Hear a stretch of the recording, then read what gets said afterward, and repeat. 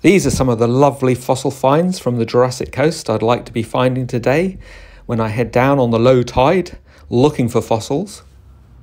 I'm walking out along the Jurassic coast today, following in the footsteps of a very famous lady, maryanning.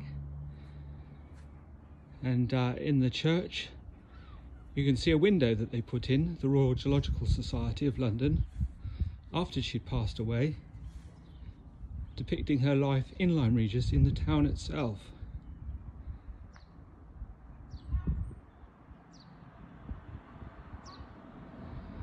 So I'm heading out, down along the Jurassic coast through to the east, fossil hunting on this very, very calm day. And in about 10 minutes I'll be out on the reefs, as we've got a very low tide today.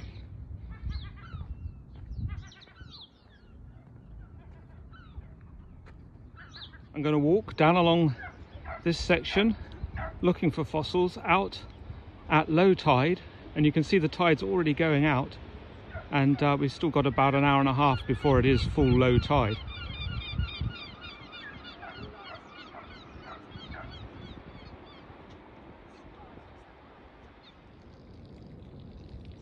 We're not far down along the seawall with the tide going out, and here on this limestone pavement is a very nice lot of ammonites from the Jurassic age, including this one right in front of me here. Can't see it so well until I drift a bit of seawater across it. Now you can see the chambers of the creature showing up. Well, I've walked quite a way down along the Jurassic coast. I'm at the low tide mark today.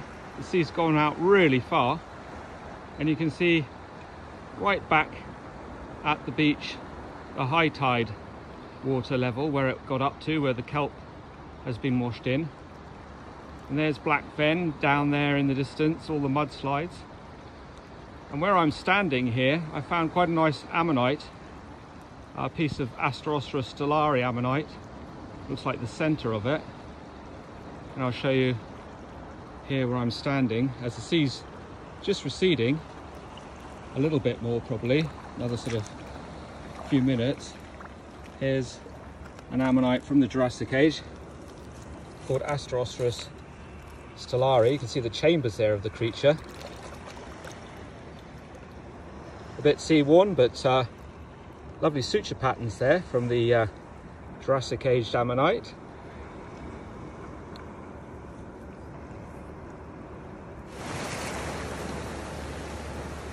I'm just here on the outer edge of the slip, really large landslip. It was many moons ago, and I've tapped open one of the nodules, a little small nodule. You can see the eroded outer edge of an ammonite there, and I tapped it, cleaved it through, found one of the little ammonites preserved in calcite there. I'm still out on the reef looking for the fossil finds. The sea's coming in at quite a lick now. The tide has turned, it's on its way in, and just here in this rock pool, as the tide comes in, I've spotted one of the ammonites preserved in pyrites, funnily enough, all the way out here. One of the little ones preserved in the fool's gold. Just in that area there you can see little ammonite from the Jurassic.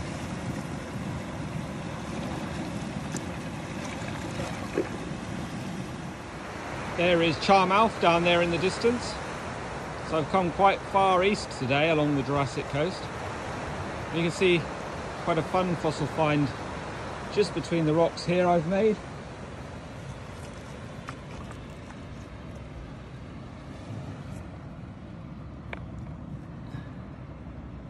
One of the coprolites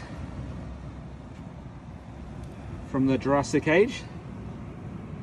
Just wash it here. See some of the structure there in that specimen. There's some inclusions in. There's even a little belemnite in the rock pool. I was just washing it in. guard of the sea creature, the belemnite.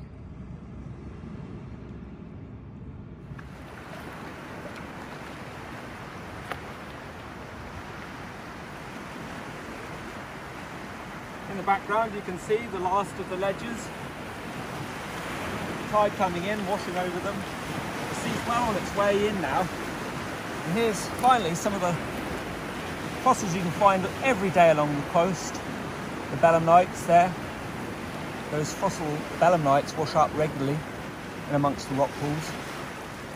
And then also too, a lump of the iron pyrites, fool's gold. You find a lot of that everywhere in amongst the rocks. And it's quite heavy, metallic looking stuff. And it looks more bronzy than that usually, but this bit has turned to limonite on the outside.